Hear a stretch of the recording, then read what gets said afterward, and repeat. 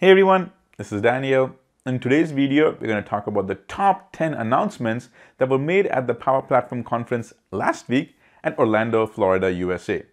Now, these 10 are not in any specific order, but these are the 10 that I believe were the big announcements that really caught my attention, and so I want to share them with you. So stick around, these are pretty important. But first, here's my intro video.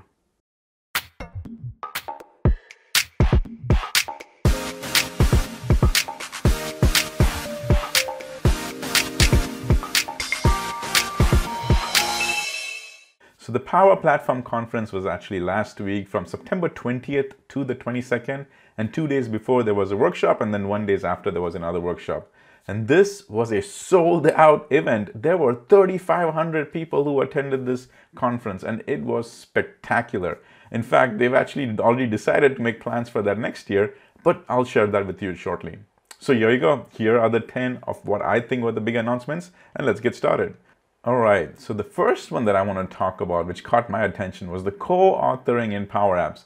In fact, this was talked about in the keynote by Charles Lamanna. And as the name suggests, yes, you will now be able to do co-authoring in Power Apps. And this is very similar to how we can do that in Office 365. You know, when we go into Excel, you can go into PowerPoint, we can do co-authoring over there. Same thing can be done over here as well. And so if you look at the screenshot over here, it actually shows you a couple of things. On the left side over there, it actually tells you that, hey, inside the app, there's icons of people's profiles, and that's where they are able to go ahead and see where this person is actually doing what, or specifically where this person is. So for example, you can see that one person is actually in this one page while the other person is in another page. And this really will improve the overall collaboration functionality and speed up the process, because then you can actually work on the app together and you can even review the app together. And that was personally one of my favorites, is the co-authoring in the Power Apps. Next was the building of the cards for Power Apps. Now the cards for Power Apps is actually based on the same adaptive card framework, but now you can do it with a low-code functionality over here. So take a look at this actual display that's already built. How using Power Apps, instead of you building a full canvas app, you can now very specifically build just a card section of Power Apps. And you still have the same full fidelity. You can go ahead and add all of these controls in. You can go ahead and do even the responsive design. See example over here. Buttons are added. All of these formulas are really added. You've got the advanced functionality over there. On the top, you've got the formula bar. All of this can be done. You can even do a play of a preview just to see how it works. And then after everything is all said and done, after you've done the demo over here, you've actually verified that it is dynamic, what you can do is actually go ahead and copy the link, and that link you can actually go ahead and paste that directly inside Teams. And then it's interesting because as you can see over here, we've gone ahead and now copied the link, and then we're going to go now inside our Teams, and inside our Teams, when you go in, you basically paste the URL, and the URL will dynamically go ahead and get converted inside what looks like the card, and all the authentication and everything goes inside it.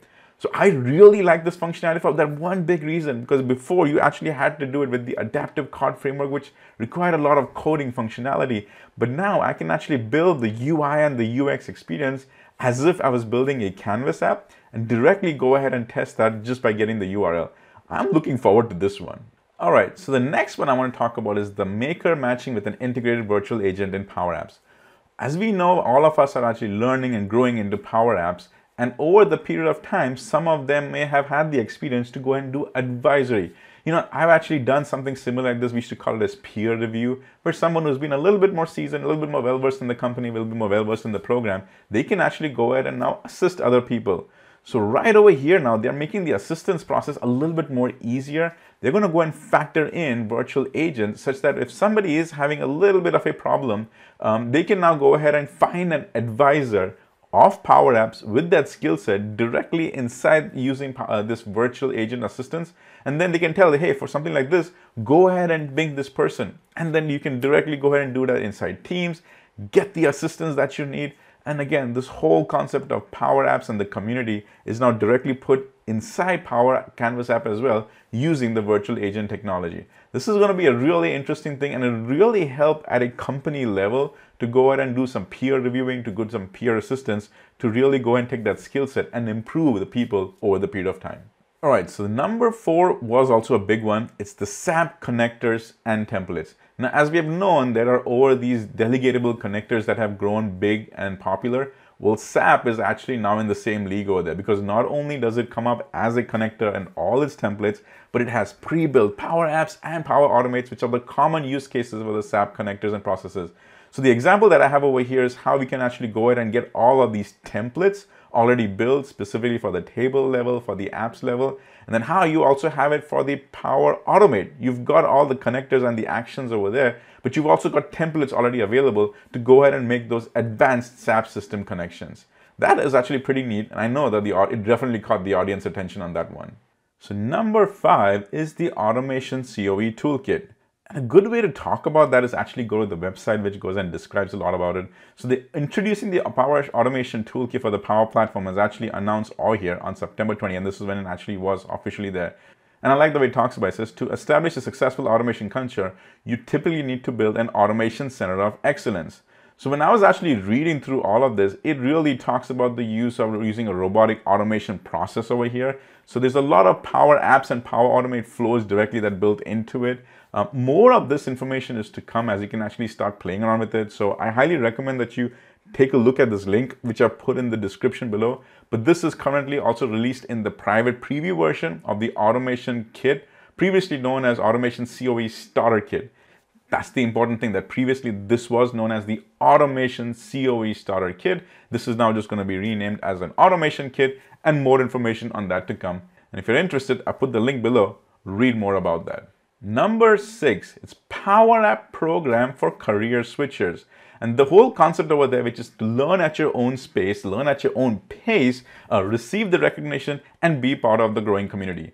My personal favorite was how they went and put the video of Matthew up over there, and he was actually talking, and one of the ones which actually was hilarious is he said that, I didn't even know such a term as Power Platform Developer exists over there. And the audience actually laughed and giggled about that, but there is some fact to it, is that someone like Matthew has actually changed his entire career from an accounting standpoint to becoming a Power Platform developer. And he was very clear in mentioning that his accounting career was actually pretty good. But because he got so good at being a Power Platform developer, he was able to switch his careers and now has been so successful over there. So major kudos to Matthew. I love that how they were able to use him as an example. But this was another big one, is that the Power App Program for career switchers, because people can actually now switch careers coming from whichever background that they have, a non-technical background, they can switch into technology, which is the Power Platform. Now, some of the following ones which I'm going to show you were not openly announced in keynotes, but it was important that you attended a few of the sessions, because over there, they dropped a whole bunch of nuggets over here. So for example, in this item number 7, new features and improvements were talked about. And some of the big ones I really loved is that larger canvas apps through partitioning, then offline Dataverse data was another big one. Improving web deep linking. In-app notifications is another big one over there. And then easily switching between apps in web. So going ahead and doing some heavy deep linking. Those were some of the important ones. And then finally, the one I just want to call out is the global search for Dataverse data. Again, these are all big ones. Some of these actually resonate with y'all because you've been building these apps for a while. And all of these were actually lined up very well for new features and improvements that are coming up. And in the same breath, this was another one which was introduced again in a session. And if you can see over here, this is the native export to PDF. In fact, while they were talking about this, they knew that there was such a heavy importance, such a high request, almost a #1 request to be able to go ahead and print PDF or convert to PDF for all the gallery data that you might have gone ahead and registered or created in your Power Apps.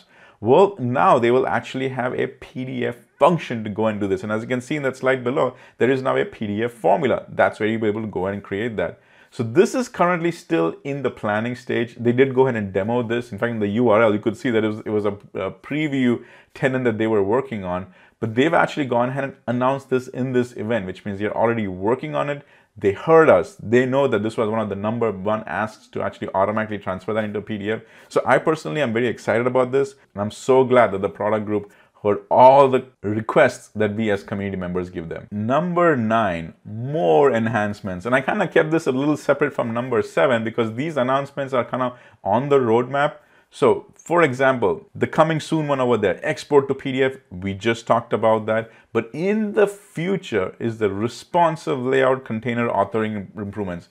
Now, you and I know that building responsive apps can sometimes be a little bit of a challenging. Yeah, they've got containers and everything that we can do, but they have actually already put that on the timeline. So I'm really excited about that. In fact, if you take one step left to the left, which is the up next, right over there, they said they're already going to start improving the responsive, and it'll come out in the preview, and they're going to constantly go ahead and actually improve more on that. Already on the recent side, which means the one that they're going to be releasing more soon, over there, they'll have more table designer in Power Apps and support virtual agents in Canvas. Now, we had heard about this. I personally have heard about this, that they are already going to work on taking the Power Virtual Agents and directly embedding that into a Power Apps Canvas app.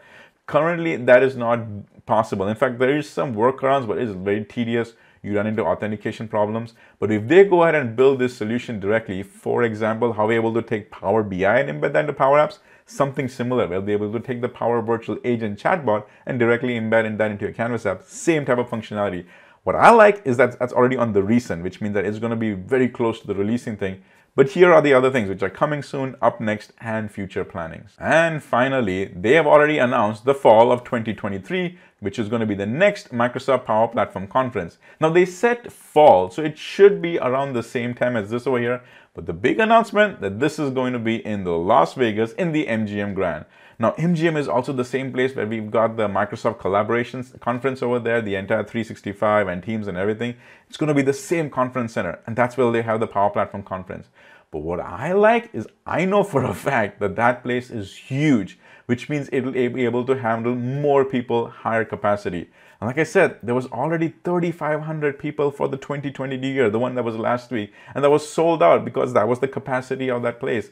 So now that they know that, hey, this was very successful in 2022, in 2023, they've got to go bigger, better, and stronger. Putting it in the MGM Grand in Las Vegas is the ultimate place because it's going to grow. And I personally am highly looking forward to this one. And there you have it. These are the 10 announcements, again, that I think were big and that were made at the Power Platform Conference last week. So keep a lookout for these ones as they'll slowly start either come out in your tenant or you might see them in the preview environments, but you should start seeing them soon. So hopefully this was helpful to you. And as always, keep using Power Platform. Hey everyone, hopefully you found this video useful. And if you did, can you help me help you? Can you subscribe to this YouTube channel? Because remember, I provide fresh content on a weekly basis and it's 100% free. So if you have subscribed, thank you so much and pass the word. But if you haven't, subscribe, click on the bell notification and let the learning begin.